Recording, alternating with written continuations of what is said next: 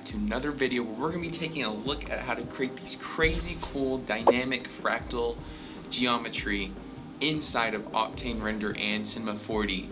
And you actually don't need any textures or anything. We're just creating it straight out of the box. But there is, as always, a project file down below of the thumbnail I created. So if you're interested in that, go ahead and check that out. First 7 days is free. Now let's get into the video. Okay guys, so now it's time for everyone's favorite, fractals. So we'll go over to Octane and just jump right in. Actually, we're gonna go to plugin C4D Octane and go to Vectron. So Vectron's coming right here. We're gonna go to script category and click Vectron script preset Mandelbulb text. So these are the only things you really need to know what to mess with. And then we just need to change our power to something like 2.1 just to get it to show up. So now we have our Mandelbulb. And you can also keyframe this and animate it. But I'm gonna just stick around 10 probably. Perfect. And it looks a little weird because our fractal's actually clipping. The view distance and the viewport do something with it. I'm not really sure why. So we'll just get a frame up. Maybe something like this. This looks pretty nice. And we're just gonna go ahead and create the camera and get all the camera settings out of the way. As always, we'll enable AI denoising, and then we'll do some post-processing and add some blue. But we don't even have any lights yet, so let's go ahead and create a HDRI environment and then a Octane light, area light to be exact. Perfect. And we're going to do our double view again, especially with this Vectron plugin or Vectron script. It's you really can't see anything up here anyway, so you don't even need to see from that perspective. There we go.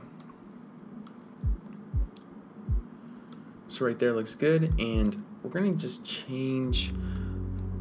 Let's create a material first. We'll go C4D Octane material. Perfect.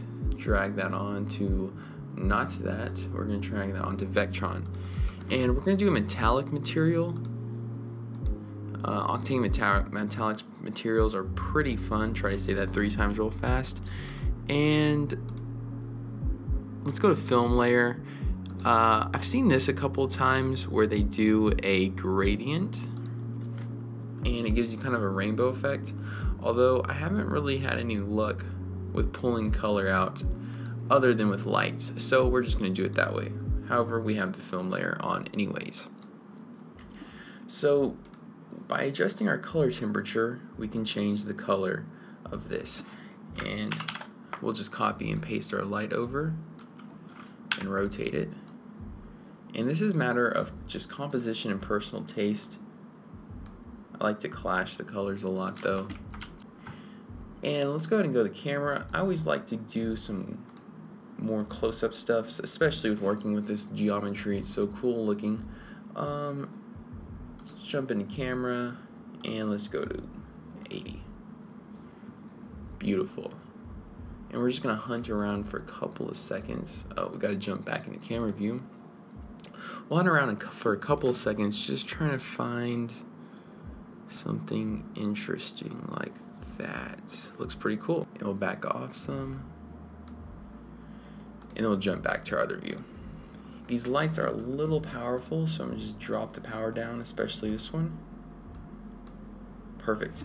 So we're not really getting any color yet, and that's because we only have 2 different light temperatures. So we'll drag this up right here, and let's just rotate it down some.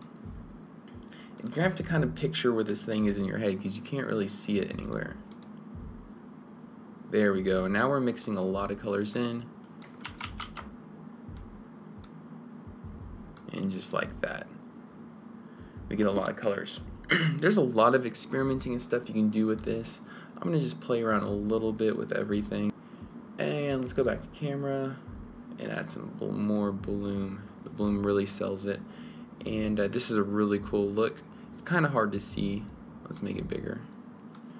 Perfect. So if you want to add a little bit more color, you can always add in lights and just place it right here in your composition. This is kind of just a base layer. Let's move around a little bit more. Let's see what we can find. So I added another Octane light and just put it right here. let's go ahead and change the samples to something like 500.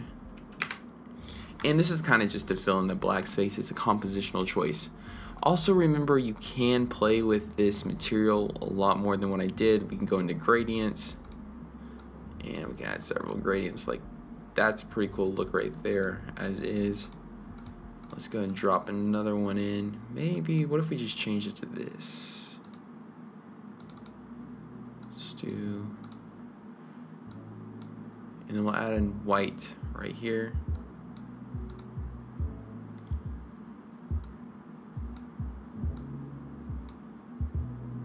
And we're just getting some crazy looks by messing with this film layer, and it's looking pretty nice too.